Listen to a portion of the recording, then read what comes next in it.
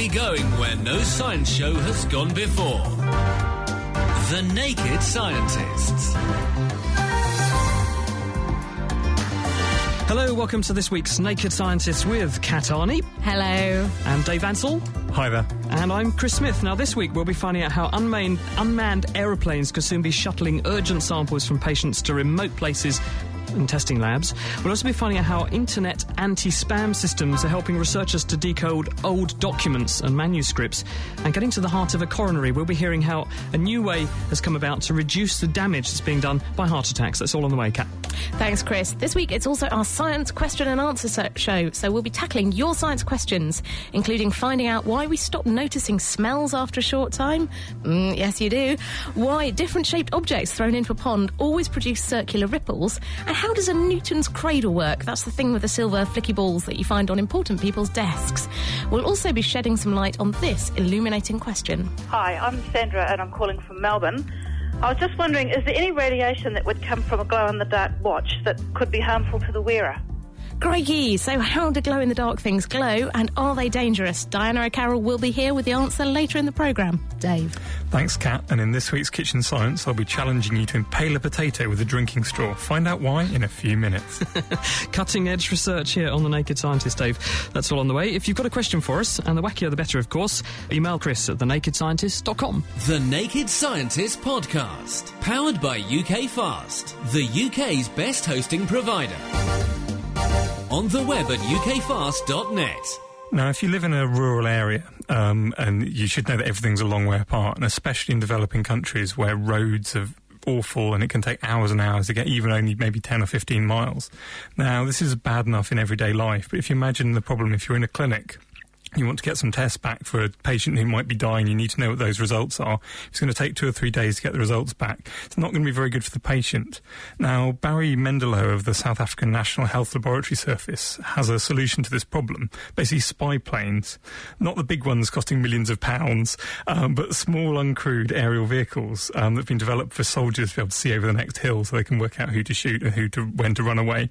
These are basically like radio-controlled planes, but with a computer and a GPS system. So they're essentially autonomous and can fly a pre-programmed course over maybe about 50 kilometres at 45 kilometres an hour. How big are they, Dave? These things depends on the size. They've been building two of them. Some of them are sort of maybe sort of about 80 centimetres wingspan. There's a bigger version with sort of a couple of metre wingspan. And how are they controlled? Basically, you plug them into a computer. I think they may even be able to be programmed by a mobile phone. You give them a set of GPS coordinates that'll fly from one GPS coordinate to another. So first of all, you take the plane, you fill it with the samples you want to take. You then set it off, it then flies over to the place where it was supposed to be, and then automatically drops the cargo onto the lab. Then it flies back to you so you can catch it. And then the lab does the analysis and then SMSs you with the results. Quick question, how does the land safely, though? It depends on... They've got doing 2 versions. There's a big one which basically you have to get radio controls out to land fairly smoothly and gently. And there's a small version which is basically can fly so slowly that it can just basically land on a flattish piece of ground. And how much does it cost? Because I guess cost is a key question, isn't it? These sort of things, they vary in price quite a lot. The military ones are sort of maybe £10,000. But if you made a lot of them, they could probably down to about £1,000 if you did a lot of them. So this is not something, although Africa would like this, it's maybe not something they can afford? Possibly not to start with until you start... If you started mass producing them, then you probably could, but to start off with, it would probably be rural areas in places with some money, but probably not none. Certainly a natty idea, though. Excellent, yeah. Next, anyone who's a regular web user will be familiar with the CAPTCHA. That's the little box of really weird letters that you have to type out in order to get access to certain web pages. It's for security. Now, CAPTCHA stands for Completely Automated Public Turing Test, to tell computers and humans apart. And it's a really effective security measure because it means a computer system can tell if you're a real person or if you're a spam bot. These programs that trawl the internet.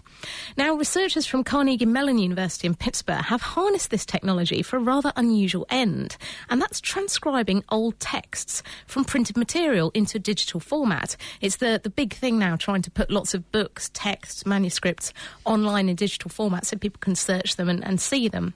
And they've decided to use this CAPTCHA system. So using it, the researchers have been asking computer users to decipher scanned words from books that can't be recognised by current computer computer recognition systems.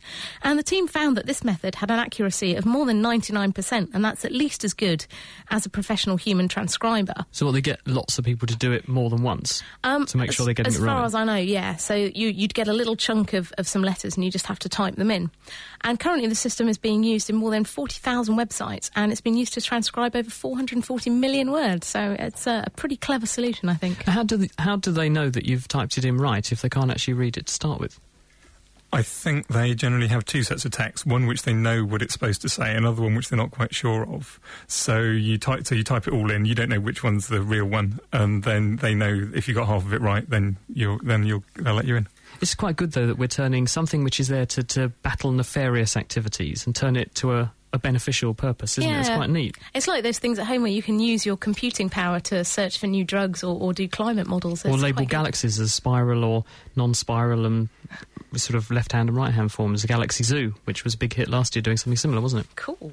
Talking of space science, though, very interesting this week, scientists have actually sent not just bacteria into space, which they've done in the past, they've actually managed to send animals into space, expose them to the void of space and solar radiation, and then recover them back to Earth, and they've been able to survive the process. This is a tiny organism called a tardigrade, which are about 1 millimetre long at most. They live in the soil. They're water bears, aren't they? That's what they're called. If you ever see them, they do this really kind of little shuffly walk. You can see them with a magnifying glass. Yeah. If you go and get some soil from your garden and shake the soil through a fine sieve, then you will get these tiny things. They're almost everywhere on Earth. Turns out they're just amazingly harsh. They can stand robust. They can stand very harsh conditions. Better than cockroaches. Ingemar Johnson, who works at the Kristianstad University in Sweden, has got a paper in this week's Current Biology where she and her colleagues teamed up with researchers at the European Space Agency, ESA, and they piggybacked, if you like, the Photon, F-O-T-O-N, M3 mission, put some of these tardigrades up into space, and they had 3 sets of exposures. So they had both the organisms and their eggs, which were exposed either just to the vacuum of space for a period of time,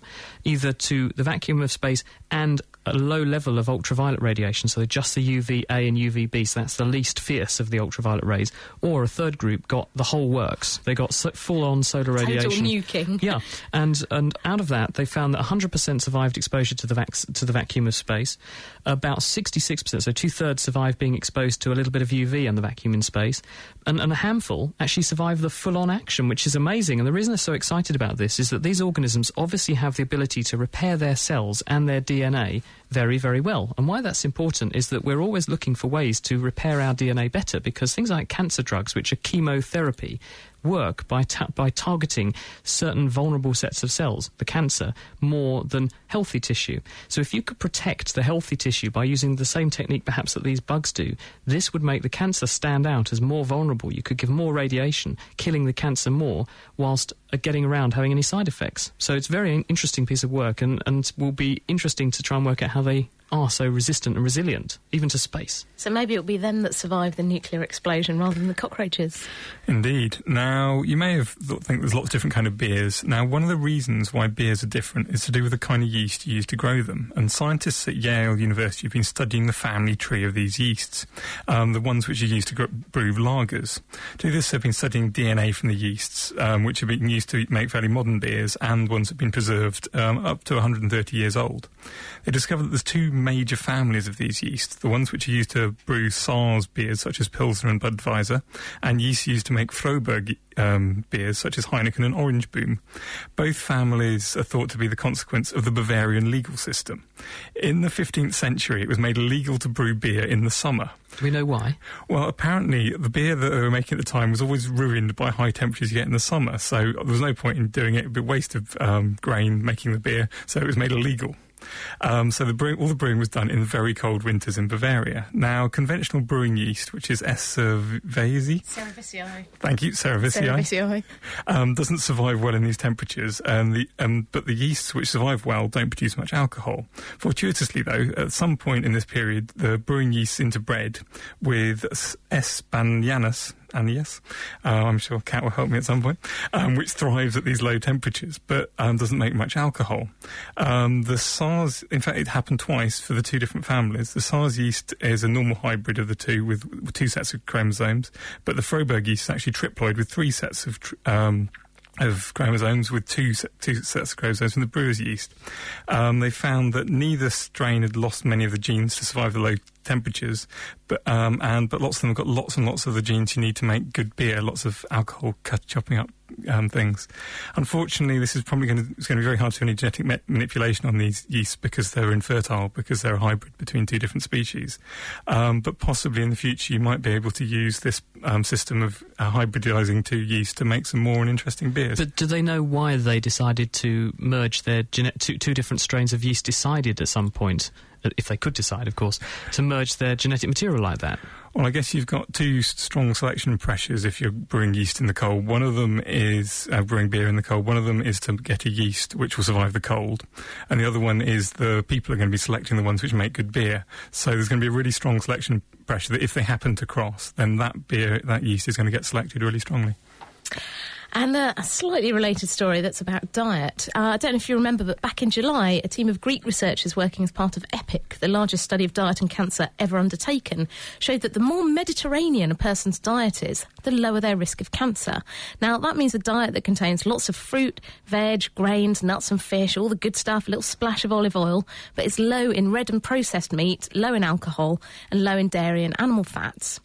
Well, now an analysis of 12 international studies of diet and disease published in the British Medical Journal has shown that a strict Mediterranean diet can actually help to reduce deaths from other diseases as well as cancer.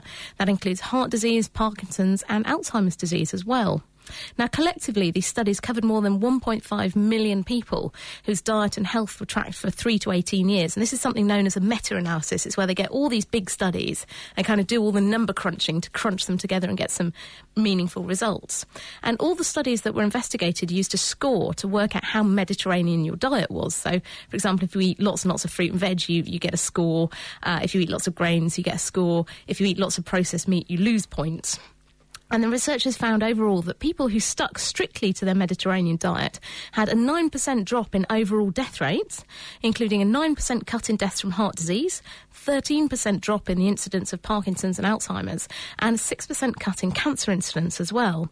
And the researchers think that this could be quite effective for preventing cancer if you can kind of try and trick people in maybe to scoring their diet, so try and get their points up on the Mediterranean score, because that will be helping them to prevent cancer and these other diseases as well. That's really interesting, because what it shows is rather than it just being an observational thing, these people in this part of the world who eat this diet seem to live longer, which could be for a variety of reasons. Actually, you're saying you can take any population, change their diet along the same lines, and they get a benefit, showing it's the diet that must be beneficial. Well, it's the diet that's definitely beneficial. We still don't know much about people who dramatically change their habits. There's probably likely to be a benefit. We know that the healthier you eat, the more fruit and veg you eat, the more you stick to your ideal weight. These are all beneficial. The thing about humans, though, is we tend not to really change our habits. So the key thing is to really sort of get grounded in good habits when you're younger. So a glass of olive oil as you light up that cigarette cap, maybe? Yeah, no, that's not going to work. Thanks, Gail. Now, all of those stories and the references to those stories will be on our website, nakedscientist.com. You can go to nakedscientist.com/news to find out more about any of those. Now, on the subject of heart disease and strokes and things, one of the biggest killers, actually, of all humankind is heart disease, and about 1 person in every 3 will ultimately die of a heart attack or heart disease as a consequence of that being the case. But now there may be a new way to tackle heart disorders, and Daria Moshly-Rosen is a researcher at Stanford in America, and she's come up with a way, well, a new way perhaps, to recreate a condition called cardiac preconditioning. This is where the heart in some way becomes resistant to the effects of stress and reduced oxygen and blood flow, perhaps because you've had that for a while. So if you have preconditioning, you're resistant to those effects. So she's actually found a way of minimising the damage to hearts if you give animals a certain drug. And we're now going to find out whether or not this might work in humans. Hello, Daria. Thank you for joining us. Hello. Thank you for having me. So tell us a bit about this research. Well, it started, as you told the audience, with a quest to understand how the heart is managing to protect itself from damage if a full-blown heart attack occurs. Quite a few researchers were trying to see if we can put it in a bottle, so to speak. And so the approach we took is to look at a number of agents that give the heart a preconditioning-like effect, and see whether something in common can pop up. And what we found is that this enzyme, called aldehyde dehydrogenase, is the one that changes more consistently with the amount of damage that there is in the heart after heart attack. or a model of heart attack. So the bigger the damage, the lower the activity of the enzyme. The smaller the damage, the higher the activity of the enzyme. So is your theory then that what's going on in people who have long-standing heart disease, the heart, by being stressed, makes more of this enzyme, so that if someone then has a heart attack, they're more protected, whereas if someone has a heart attack out of the blue, they have low levels of this enzyme and therefore the heart is more damaged? Actually, what's interesting is it's not that the heart is making more of the enzyme, but it actually makes it a little bit more active. So it takes the same enzyme that it has all the time, but just makes it a little bit more active. And we were interested to understand how it happens, and we found the mechanism, but then we thought this is all a correlation, that the increase in the activity of the enzyme is really correlating with decreased damage. And how does the enzyme work, Daria? It is getting rid of this, what we call free radicals, these nasty things that accumulate in the organ when there is less oxygen and nutrients. In fact, free radicals are accumulating in a variety of diseases, and this enzyme is one of the important enzymes that get rid of those very reactive agents that accumulate in the organ during these ischemic events, these heart attack events. And how are you managing to increase the levels of the enzyme in your experimental system? Yeah, so what we do is we do not increase the level of the enzyme, but we increase its activity. We search for a small molecule that can enhance the activity of the enzyme by screening hundreds of thousands of molecules in a sensitive assay. And we found this little molecule being more or less the size of aspirin, that can increase the activity of the enzyme by about twofold. And this is in animals, presumably? That's absolutely just rats. Yeah, nothing has been done in animals other than rats, and it's important to point out that studies in rats, as much as encouraging they are not really telling you unequivocally whether it will work in humans. It needs to be determined. Sure, but it's a guide, isn't it? So you would put this molecule into the animal or the human in the future, and it would in some way increase the activity of their own aldehyde dehydrogenase enzyme. This would protect the heart in the context of a heart attack. So how much damage do you think you could prevent happening with this strategy? Yeah, in the rats, when we know exactly when the event will occur, since we are inducing it, we can reduce the damage by 60%. In human, as you know, we unfortunately don't know when a patient will have a heart attack and how long the heart attack will be and so on. So it is difficult to determine how much protection you will have. But we are particularly encouraged with this finding for users in scenarios other than just heart attack. For example, during bypass surgery, when there is a period that is determined by the surgeon in which the oxygen and nutrients to the heart are reduced. We also think that it will be able to protect the brain, for example, during these periods of low flow of blood to the body. Thank you very much, Daria. Thank you. That's Daria Moschly-Rosen, who's a researcher at Stanford University and has found a way to protect the heart, potentially, from heart disease in the future. So let's keep an eye peeled on that one. Bringing the facts to bear. The Naked Scientists. You are listening to The Naked Scientists with Chris Smith, Kat Arney and Dave Ansell. Don't forget that we're also all over the world because we're beaming this programme live into Second Life from 6pm UK time. That's 10am Second Life time. There's a great group of avatars out there who discuss the science in the show, ask us questions, so if you want to join them, do visit the Scilands. Search for The Naked Scientists and drop by our palatial mansion. You can relax on one of our sun lounges and listen to the show. And while you're online, why not tell us how we can make the show even better? We do want to hear from you about what you like, what you dislike about the show. So we set up a survey at thenakedscientist.com/survey. Thank you, Kat. Now, it's that time, as it is every week, where we find out a bit of experimental science that you can do at home. Dave, what have you got for everyone this week? Well, this week I've got a bit of a challenge for you at home. All you'll need is a potato and possibly a few drinking straws, perfectly normal plastic drinking straws. Now, the challenge is that I want you to get the drinking straw as far as you can into the potato, essentially impaling it with using no special tools, no knives, no power drills, nothing like that. You've just got to get the straw in the potato, just using your hands as far as you can. OK, let's just get Dr. Kat to have a quick go and see. Right. OK, that was a success story. She has managed to bend the straw without actually getting Hang on, I've got it. Oh, no, I've got it in a little bit. We're measuring that in millimetres, I think. So, Dave, as a challenge, how far, if people are doing this really well, do you think they ought to be able to get the straw into the potato? You should definitely be able to get it in about an inch. If you're good, maybe 2 inches. I've got half a centimetre. So there you go. That can be improved on. It's a work in progress over there with Dr. Cat. So basically, just summarise, Dave, what people have to do. Take a normal plastic drinking straw and a potato and try and get the drinking straw as far as you can into that potato using any means you like, which doesn't involve anything other than your hands, the straw and the potato. So that is a bit of kitchen science for you to try at home. If you'd like to have a go, the email address is chris@thenakedscientist.com, and it is, of course, our science Q&A show. Any science question goes. We're going to start hacking into some of these emails shortly. Kat, got a question for you here, which is from Tom Childs, in fact, and he says, why is it that some smells disappear with continued smelling? Well, the answer here is something called adaptation or desensitisation, and it's the same reason why you're not sitting there going, oh gosh, I'm wearing clothes, oh, I'm sitting on a seat all the time. Basically, if that happened, if our nerves responded to every stimulus we're getting all the time, we would just be overwhelmed and not know what to do. So what happens if you're sniffing vinegar or something, a really strong smell, goes under your nose, up into your nose, and it activates something called olfactory neurons. These are basically smelling nerve cells up in your nose, and they send a signal to your brain that says, this is a really strong smell, this is what it smells like. But after a while, the signals that are being sent by those neurons are in the form of chemicals, little chemical messengers, and they kind of get worn out. They run out of chemicals in these cells, and something called desensitisation happens. So you stop being able to smell the smell. Now, this is very important because, say, if you think back to our ancestors sitting around in the jungle or in their cave, you want to spot new things happening to you. You don't need to know about what's going on that's already happening to you. You want to spot new stuff.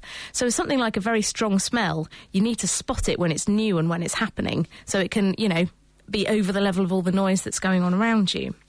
So what happens if you're smelling a strong smell, after a while you'll stop smelling it, basically, and anyone who's lived with boys and particularly whiffy toilet habits will know this. But I think the evidence is, Kat, that men and women make equal amounts of smells equally often during the day. Thank you for that wonderful answer. Okay. Dave, here's a quick one for you. This is from Brian, and we also had the same question from Joe Dweck, and they both ask, how does a Newton's cradle work? Because Brian says, in high school I was taught that the mass times velocity equals mass times velocity. In other words, one ball in means one ball out. So he's saying, the teacher pulled back 2 balls then and let go. The 2 balls at the other end of the contraption went up about the same distance as the first 2 balls. But why didn't just one ball fly off at twice the speed, for example? Okay, so a Newton's cradle is a whole series of collisions. You're taking a really bouncy metal ball, it's a very, very hard steel ball, and bouncing it into a row of them from one end and crashing it into it. Now, in this kind of collision, there's 2 things which are conserved. So you've got have the same amount of it at the end as you had at the beginning. One of them's energy, that you were talking about before. That's half times the mass times velocity squared. The other one's something called momentum, which is your mass times the velocity. Now, if you dropped 2 balls into it, you drop 1 ball into it with a mass and a velocity, you can obviously have the same amount of mass and velocity by having 1 ball coming out at the same speed as you started with, exactly the same amount of energy and the same amount of momentum. If you had 2 balls with the same amount of energy, then they'd actually be moving less than half the speed, so they'd have less than the same amount of momentum that you put in. So the only solution is to have the same number of balls coming out as went in. Is it not also that there's a little tiny delay between one ball hitting and then the next ball hitting, and so you get 2 separate collisions throwing off 2 separate balls? So when you go 2 balls in, you get 2 balls out because it spits 1 ball and then the next ball out. That would be another way of looking at it. Most of these physics can be looked at different ways. Thank you, Dave. I've got an interesting email which I'm just going to read here because, in fact, it's not a question. It was more of a wow, this is amazing. And I want to get you guys sort of response to this. This is actually from Eric. Eric Moser and his brother Robert Moser. Eric's in Menomonee Falls, WI, and Robert's in Boston in Massachusetts. And they have said, the molecules in a single drop of water diluted evenly throughout the Earth's oceans would result in a density of 1 molecule per litre of seawater. So in other words, if you made 1 little drop of water go into the sea somewhere, given enough time, there's enough molecules in that 1 drop to spread out across the whole oceans, the whole of the Earth's oceans, so there was 1 drop in each litre. And they've asked me to check the math, so you can check with me and tell me if I'm right here. So this is what they did. They said there are about 24,000 droplets in 1 litre. Now, that's right, because I've checked that, and that gives you a droplet volume of about 0.03 centimetres cubed. So that's about right. The relative molecular mass of water is 18 grams per mole. OK? Now, a mole is the number of molecules, is the weight. If you have 1 mole of something, then it means that is the... If you take the 1 mole of something, it's the mass in grams of the molecule in 1 mole. So that you need that to calculate the next bit of the equation. So they said in 1 litre, there must be 1,000 divided by 18 moles, because the molecular mass of water is 18. Now, we know from Avogadro's constant that there are 6.022 times 10 to the 23 molecules in a mole of something. So that means that in a litre of water, there must be 1,000 divided by 18 times 6.022 times 10 to the power of 23 molecules in a litre. And that means per droplet, you have to divide that number by 24,000, because we've already said there are 24,000 droplets in a litre. Now, that means that there must be 1.39 times 10 to the 21 molecules of water in an individual droplet of water, which is an amazing number of molecules, isn't it, when you think about it? They've said the volume of the Earth's oceans is 1.37 times 10 to the 9 cubic kilometres. That's a reasonably well understood figure. And if you need to convert that into, initially, metres cubed, you have to times it by 1,000 cubed, because there's 1,000 metres in a kilometre, so that's timesing it by 10 to the power of 9. And then to turn that into litres, you've got to times it by 1,000 cubed again, so that's 10 to the power of 12. So that means that there are, on Earth, 1.37 times 10 to the 21 litres. Now, that's nearly the same number as there are molecules in the droplet of water. So if you divide one into the other, you have almost one molecule of water per litre of water on Earth, which is, I think, really quite amazing.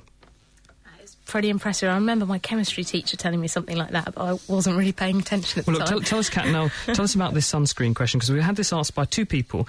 Alan is in Sydney, and Sean Moore is in Canada, and they both have the sort of same question. Alan says, I read that you need to spend about 10 to 20 minutes each day in the sun to allow vitamin D to form in the body. But since I moved to Australia, I've also been told how important it is to wear sunblock. So my question is, does wearing sunblock affect the rate that vitamin D gets formed at, or is there no difference? The answer is yes, it does.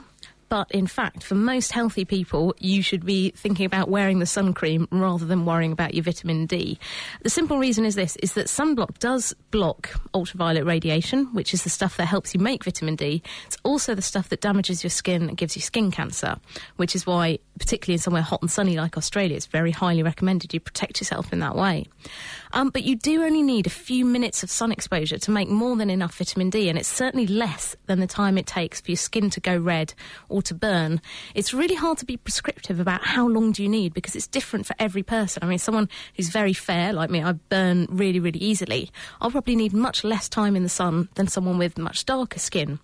But also, sunblock and sun cream are not perfect. They're not this magic shield against the sun. People don't use them in the way that manufacturers recommend. They don't put enough on. They don't apply it regularly enough. And you'll know, particularly if you're someone that burns easily, that you can put sun cream on and still get burnt. There's still ultraviolet getting through. We know that there are some studies that show that we do need vitamin D, certainly to maybe protect us from things like cancer, but you can certainly get more than enough vitamin D with what we call casual exposure to the sun, popping to the shops with your sleeves up. But if you're going to go serious exposure to the sun, definitely protect yourself. Thank you very much, Kat. Now, quick update. Don't forget our kitchen science experiment this week. Take a bendy drinking straw, nothing special about the straw, and a big potato, not a cooked potato. Has to be a raw potato.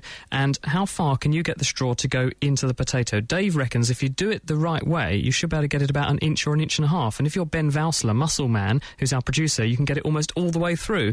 The consensus from Second Life is you should maybe try twisting the straw. Don't know if that's any good or not. And also, Pookie Amsterdam says, I say it depends on the angle of attack. The potato has a structure where you can enter it at one angle, maybe better than the other, so perhaps that's part of it. Who knows? Anyway, there's been some big science news this week. Not only has it been the LHC switch on, that's the Large Hadron Collider, but it's also been the BA Festival of Science. That's the British Association for the Advancement of Science Festival. And where there's a science festival, you have to have a naked scientist, so we sent Ben Valsler along. This year's BA Festival of Science was held in Liverpool, a city more famous for football and the Beatles than for science. But with hundreds of talks to hear and events to join in with, Liverpool played a wonderful host. Over the last week, we've heard why surgery may be the only option for the morbidly obese, why binge drinking as a teenager could permanently change your brain, why performing conjuring tricks could do magic for your social skills. But first, the BA always attracts some of the biggest names in science, keen for an opportunity to engage with the public, and this year was no exception. Lord Robert Winston, better known for his work on fertility, dropped into the festival to exercise his position as Chair of Science and Society at Imperial College London. In a talk all about the impact of science and technology on our society, held at Liverpool's Philharmonic Hall, Lord Winston explained how we need to understand that scientific advance has both its ups and its downs. Well, I think it's fair to say that all technology has a downside as well as an upside. Every technology we've produced, be it the stone hand axe, farming produced all sorts of diseases which we didn't have before, and it also resulted in narrowing the lack of diversity in crops, and also made us much more vulnerable to global warming, for example, climate change. Cities was probably the next technology 8,000 years ago, which of course resulted in a much higher death rate because of the spread of disease, water supply and so on. Transport, the wheel, energy, of course, comes into this as well. I mean, everything you think about is at one level leading us down a very dark slope. But I don't believe that we should be depressed. I think we should be reflective, and I think we should be optimistic that actually if we show proper responsibility, we can combat things like global warming, we can combat the risks that nuclear fission present, and use them wisely. But in order to do that, I think we have to have a very clear idea of what the responsibility of the scientist is. I think we have to have a much clearer idea of our ethical responsibility, our commercial responsibility, our responsibility to society, and above all, I as a scientist have to recognise, like all other scientists, pretty well all other scientists, that the science we do is not the science belonging to me. It's not my science.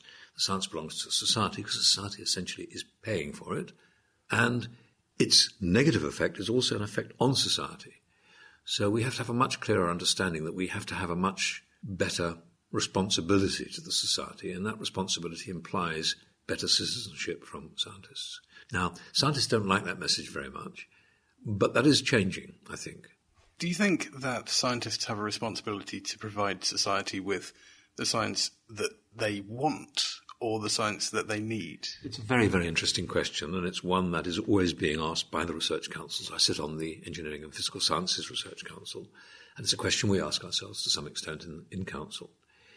I think we have to lead, providing the science that we think is most appropriate to society. But I think we also actually have to be very clear that we have to listen to society when we do that, and we have to have a dialogue, and we need to be able to explain very clearly why we are pursuing that particular area of research in relation to another area which we don't regard quite so highly or whatever. And I think that's really important now when there are so many examples in the things that we found. If you take the EPSRC, for example, synthetic biology, nanotechnology, the digital economy, all of which have very serious downsides. The digital economy because of surveillance, synthetic biology because of the potential of creating life which actually might run amok and infect humans, and nanotechnology because we may produce toxic effects that we can't really control. I mean, these are all theoretical constructs, but they are issues, and therefore I think that we need to be very, very switched on to the fact that society, particularly democratic society, is highly literate, very intelligent, and equally capable of dealing with the issues as we are. But if they're denied the possibility, then of course I think we run into trouble. So it's not true to say that regulation is hampering science? Well, regulation needn't hamper science. Regulation can actually promote science. And on the whole, I think regulation can be a huge advantage to science. You know, if you demonstrate that your regulators are making sure that you're doing stuff ethically, that's a fantastic advantage. Unfortunately, in Britain, we definitely live, unquestionably, in an over-regulated society. We are risk-averse, and unfortunately, it goes right through our society. That's why school children can't do scientific experiments, because of health and safety. I want to change that and bring them into Imperial College to do those dangerous experiments. But that is not healthy for our society. You know, the idea that our children can't roam around to explore the world around them because there are paedophiles behind every tree, it's a nonsense. There's no evidence of it. That knife attacks are much more prevalent now. Actually, the statistics show the reverse. Even though the newspapers and the police and government talk about knife attacks all the time, knife attacks aren't more common. We've become a society which is not actually prepared to face the realities of what real risk is. Here in Liverpool for the BA, Liverpool is also this year's European City of Culture. Surely it's a good thing that there's a science festival in the City of Culture. They're far too often thought of as being separate things. I agree completely. Science is part of our culture. It's a key part of our culture. The difference with the scientific culture is something in educational terms. You know, we read Shakespeare in school as part of our culture, and we read Hamlet as one of the greatest plays in the English language, which was written in 1599. The difference between the science of chemistry and what happens in Hamlet is quite simple. The text of Hamlet fundamentally hasn't changed since the first folio was published. The text of chemistry, of course, changes month by month, and that does make the educational issue rather a special one. That's the need to constantly update teachers to give them better career development and so on. And we're not doing that very well in Britain. And that's something that we need to look at. But you're absolutely right. There's no question that if we saw science as part of our culture, as important as the music that goes on in this place, or as important as the theatre, we would be a healthier society, unquestionably. And the swarms of people who attended Lord Winston's talk would no doubt agree that a night of science is just as exciting, entertaining and important as the finest opera or the best of the Bard's plays. Next year, the BA will be held in Guildford, and if this week has been anything to go by, we can expect yet another week of great science. Thank you very much, Ben. That's Ben Valsler, who was up in Liverpool this week for the BA Festival. And this is The Naked Scientist with Chris, Kat and Dave. If you have any science questions for us, the email address is chris@thenakedscientist.com if you'd like to get in touch with us. Now, I've got a question here for you, Chris. It's from Mark Wolford. He said that he's been on a beach recently. He got an L-shaped lump of stone and threw it in the water, but all the ripples were circular. Why is that? Well, it's a common thing, isn't it? When you see this happen, you think, why don't I get an L-shaped ripple going out? But the answer is that when you first throw something into the water, say a stick or something like that, yes, you will get a stick-shaped initial ripple. But as the ripples begin to spread out, then you'll get the L-shaped bit going out a bit. But then what about the spaces? What about the gaps between them? Well, they'll get filled in with a curve. And eventually, as it goes further and further out, you'll end up with something which is predominantly curve with very little of the original shape left behind. So it looks, to all intents and purposes, like a giant circle. So in other words, the contribution of the original shape is absolutely tiny. So that's why it actually does that interesting morphing into a circle from something which was an original different shape. So all the ripples are going outwards at the same speed, and they start off in slightly different positions, but after a couple of seconds, those different positions they start on doesn't make much difference, and so it's approximately a circle. In the grand scheme of things, no, that's right. Interesting thing here from Colin, Dave, who's saying, I was listening to a recent programme where you discussed pressurising the air inside an aeroplane, and listeners were saying that they'd been on planes and their ears had popped. But why do they pressurise the plane, asks Colin, to only 8,000 feet? Why don't they pressurise it to atmospheric pressure? Why bother fiddling around with it? Why not have ground level pressurisation at all heights? Well, they did start doing this on the first jet airliner, which was the Comet. And they also had lovely square windows. And the aeroplane kept being pumped all the way up to full atmospheric pressure, or it kept rising up to the top of high up in the atmosphere, getting big pressure on the structure, then coming down again, then coming up again, then coming down again. And that stress on the airframe slowly built up cracks, and longer and longer and longer, until cracks ran between all the windows and opened up like opening up postage stamps. And they actually lost several planes due to this. Now, since that, they've made the windows much more curved, and they've also started not pressurising the plane all the way up, so you're putting less stress on it. You could design a plane which would survive the high pressure, but it would involve making it much heavier than they want to, and they want to make it as cheap as possible so you can fly. So you're carting loads more weight into the air, which is costing you more fuel, and in these days of high fuel prices, that's a bad thing. Fuel is money. And the other thing is that to compress that air, because you need more air all the time, you're compressing it from a low pressure outside to a high pressure inside the plane, and that takes lots of energy and more fuel as well. And also, Graham D on our forum pointed out that the actual weight of the air molecules themselves will contribute an extra 250 kilos. So basically, an average British large person, or several people my weight, basically travelling for free if you don't pressurise the aeroplane to atmospheric sea level pressure all the way up there. So that's pretty interesting. Kat, this is a good question for you.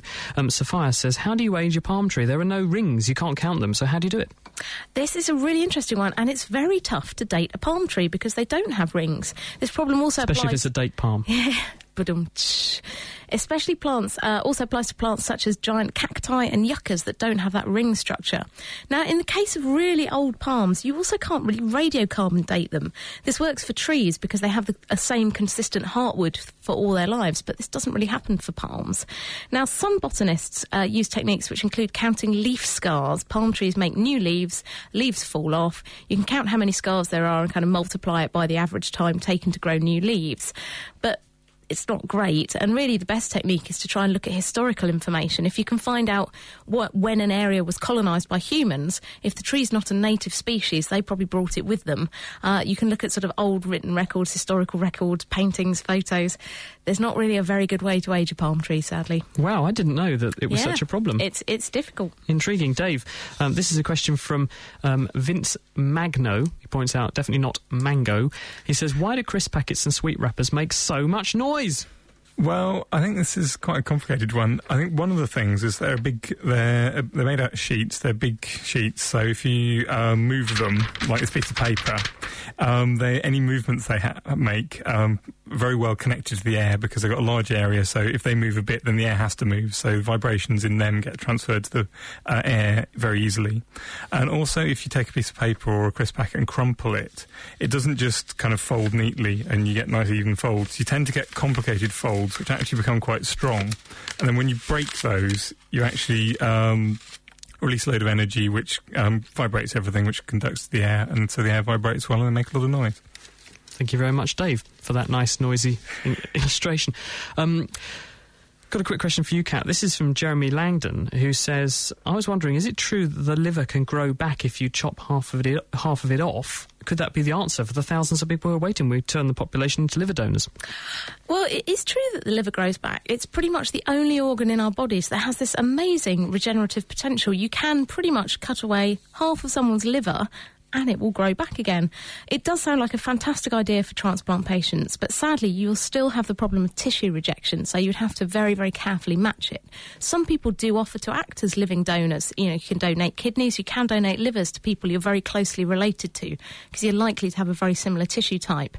But obviously, trying to remove part of someone's liver is pretty major surgery, and it's not something that you'd want to go into lightly. So really the problem of the thousands of people waiting for transplants is really to get more people to sign up for the organ donor register, I'd say. Sure. I think another problem with the liver is, I hear what you're saying, but another issue with it is that if you do take away a big chunk of the liver, then although the cells might have the capacity to replace lost cells and make up the cell numbers, there won't be the architecture, the structure there for the cells to hang around, in other words, to be strung from, in order to make a new liver. So although you could make the cells back, you couldn't necessarily make the same shape and the same structure, so it would be very difficult for it to repair itself like that. So I think there's more to it than just chopping a lump off. It will grow back. The liver will actually grow back in a couple of weeks after removing it. It's really phenomenal.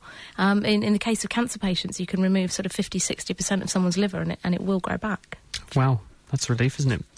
We've got a question here for you, Chris, from Michael. He says, could viruses be engineered to attack cancer cells selectively? Oh, no, they have been. This is a really hot area because viruses are very bad for cells because they basically turn cells into virus factories. They will go into the cell, they will grow very fast in the cell, turning it into a virus factory and kill the cell in the process. So researchers are thinking, well, if we can exploit that, then we might have a way of making the virus attack just a cancer and kill it. And there have been a number of approaches to doing this.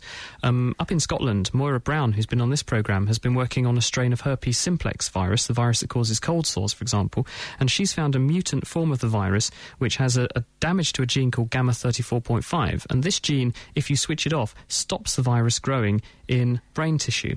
Now what this means is that if you have a brain tumour, you could inject the cancer with this virus, and because the brain tumour is very fast-growing cells, the virus can still grow in those cells, and it will replicate, making more virus, which will go into more cancer cells and kill those cells, which will go into more cancer cells, and the whole thing grows until it runs out of cancer cells, and as soon as it hits the healthy tissue interface, where the healthy brain tissue is again, it switches off.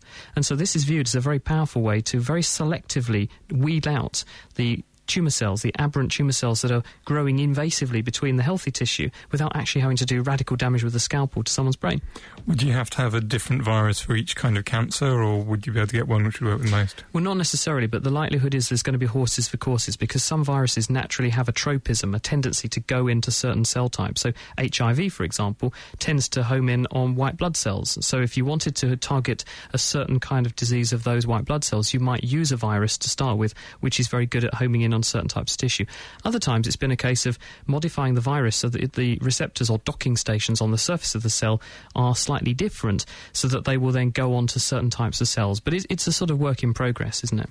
Yeah, there's lots of research that's going on, funded by Cancer Research UK in this area. And ovarian cancer is a cancer that's really kind of ripe for virus treatment, because mostly ovarian cancer tends to stay inside the tummy in the same place. And so you can kind of inject the virus in there and it will get rid of all the cancer cells. And there's some clinical trials that are currently underway. Lots of really exciting stuff going on. Thank you, Kat. I think it's certainly a good time to be alive, and maybe even a good time to be ill, because there's lots of things we can do these days. And now it's time for our question of the week with the luminous and radiant Diana O'Carroll. I don't know if my head gets any bigger, I'm not going to be able to leave the studio this week.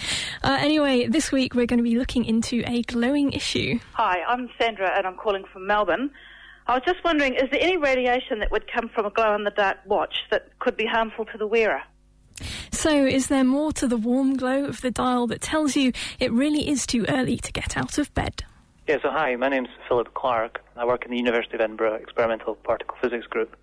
And the answer to the question about whether glow-in-the-dark watches are radioactive depends very much on the type of dial that you're considering. By far the most common watch that you come across that's glow-in-the-dark is called a phosphorescent watch. And essentially the watch is coated in a paint which absorbs light and then re-emits them. Now, these watches are completely harmless. The second type of watch is called a tritium watch. Now, so the modern way to do this is you have the same phosphorescent paint, but this time it's mixed with small tubes filled with tritium. And tritium is radioactive and emits beta particles. And these have the same effect of exciting the phosphorescent paint. But this time tritium has got a half-life of 12 years. So the beta particles that are emitted are not very energetic. So if anything, they couldn't really penetrate even the outermost skin layer. Now, the third type of watch I'd like to mention is called a radium watch. And they have very much the same design, but this time instead of tritium, they're mixed with radium, and the half-life is 1,600 years. However, they may not seem to be as radioactive because the phosphor in the paint gets eaten up by the radium. And I've got a small demonstration here, so I've got an old watch I'm going to hold a Geiger counter to. Now, if I turn the Geiger counter on, you'll hear it clicking, and that's when I hold it slightly close to the watch. Now, if I hold it really close to the watch, and then take it away from the watch, then the background count, you can hear an occasional random count just now, is very much lower than when you hold it close to the watch. So these watches are extremely radioactive. However, they're still generally not too harmful unless you were to, say, break the watch and inhale it or somehow ingest the watch. And on our forum, Rade came up with pretty much the same answer. Older watches with a little R or T on the back are likely to set off a Geiger counter, just like that, and could potentially be harmful, so you might want to keep it in a suitable container. The modern sort use phosphorescent chemicals such as zinc sulfide or strontium aluminate, which are only excited by sunlight and probably won't make you glow in the dark, unless you build yourself a cloak of watches, maybe. From glowing in the dark to sniffing in it, just how do sharks do it? Apparently, a shark can smell blood up to 1/4 mile away. How does smell travel in water? It would seem strange that if you drop ink in water, it takes ages to dissipate. So how can the individual particles of a smell travel so far and apparently so fast? So if you know how sharks find their prey so efficiently or have any other questions, then get in touch by emailing chris@thenakedscientist.com or write us in our forum, which is full of all sorts of questions, answers and debates at thenakedscientist.com/forum. Brilliant. Thank you very much, Diana. That was fantastic. See you next week. OK. And what Diana's referring to with the forum there is we have an online forum. You can go on our website and you can put in your questions, and other people who are all around the world can answer them for you, and also you can have a chat to them. So if you want to join in, that's thenakedscientist.com/forum. Keeping you abreast of the world's best science. The Naked Scientists. This is The Naked Scientists with Chris Smith, Kat Arney and with Dave Ansell. It's our science phone-in extravaganza. Lots of questions coming in. We'll come to some of those in a second. But first, let's go back to Dave's exciting experiment where he was impaling potatoes. Don't ever become a medical doctor, Dave. I've seen your operating skills. What's all this about? OK, so what we asked you to do was to get a potato and just a normal plastic straw and to try and get it as far into the potato as you can. OK, let's find out how far Barry got his straw in. Hi, Barry. Hello there. Welcome to The Naked Scientist. Are you straw and potato in hand? No, I demonstrated this on a cruise ship a couple of years ago. I won't ask what kind of cruises you go on, but what was your interpretation? Well, what you've got to do is increase the rigidity of the straw. That's fairly basic. How do you do that? Well, with air pressure. if you hold the straw from the end you intend to stab into the potato, the diameter of the potato plus, say, 1/4 inch, and then with, lots of energy, propel it into the potato. As it penetrates the potato, the air pressure will go up in the straw, therefore making it more rigid. And the further you go in, the more the air pressure increases. And at the last little bit, there's so much air pressure in there, it actually propels the slug of potato out the other side, and the straw goes with it. Dave, what do you think? I'm not entirely sure whether you need the air pressure, because it certainly works very well even if you don't plug the end of the straw and the straw's moving less than the speed of sound, so I doubt the air pressure is going to go up very much. Anyway, the general strategy is if you try and push the straw in very slowly, like Kat was trying earlier, it just breaks. But if you take a straw, and if you want to try this, Kat. Okay, yeah. Take the straw. Got my straw. And hold it kind of gently, but firmly, but not distorting the straw at all. Gently but firmly. Okay. Is it where that kind of makes sense? And then try and stab it into the potato as straight as you can into a piece of potato which is at right angles to the way you're stabbing it to. So you're going to get a nice flat piece of potato. Flat potato, straw, ready, 1, 2, 3... Crikey! That's actually pretty impressive. Does it come out the other side? It looks almost like it could have done. Let's pull it. Oh, gosh. That's about, 2.5 inches? It's good 2 inches anyway, yeah, I think. Crikey. That's amazing. So, Dave, what's going on? Okay. Well, basically, a straw is a tube, and tubes are very, very strong as long as they're straight. So if you take a straw and try and squash it, as long as it stays straight, it's very, very strong. But as soon as it starts to bend, it gets weaker and weaker and weaker until eventually it buckles and fails and gets incredibly weak and just can't do anything at all. So basically, the straw to get in there, it wants to be as straight for as long as you can when it's going through that potato. Now, if you go slowly, it's got plenty of time to bend and buckle and fail. But if you go very quickly, the buckling takes some time, so it hasn't had time to buckle by the time it's gone all the way into the potato, and it stabs in very quickly. Also, if you look at a straw, it's got a very, very small surface area, so it's a bit like a knife, so it cuts very easily. And if you go quickly, it's a bit like cutting something with an axe. If you push slowly, it doesn't go in very easily, but if you hit it quickly with an axe, you're just cutting the very, very surface where the knife blade is. You're not spreading the force out at all, and it'll cut better. So go quickly, and it'll go. I'd give Barry 9 out of 10 though, because he was right. He said you've got to increase the rigidity, so he was sort of on the way to being completely right, wasn't it? Very good. Where does this apply in the real world, though? Because that's the key thing here, isn't it? Well, if you've ever looked at columns in buildings, if you look at things hanging in a big building, all the things which can do it can be very, very thin. They look like just weedy little bits of string, but they can hold up huge bits of building. But if you look at anything which is trying to fight compression, like we were here, it's always got to be very wide. Because if you take something very narrow, it's very easy to bend, and once it starts bending, it gets weaker and weaker and weaker and buckles and fails. But the wider it is, the stiffer it is, so it can't buckle, so it can't fail by compression. I wondered if you were going to say something about cars having crumple zones, because if you drive into something, cars are programmed. The metal is sort of pre-programmed, isn't it, to bend in a certain way and soak up the energy? Yeah, they're designed not to be stiff and not to be strong, so they already have little bits of failure place where a buckle built in, so it breaks easily. Thanks, Dave. An absolutely fantastic experiment. There'll be more Kitchen Science next week, but if you can't wait until then you can support The Naked Scientists and do that by picking up a copy of our new book. It's called Crisp Packet Fireworks, and we've written up 50 of the best kitchen science experiments from the last few years for you to try at home. And there are details of how you can pick up a copy of that on our website at nakedscientist.com/kitchen science.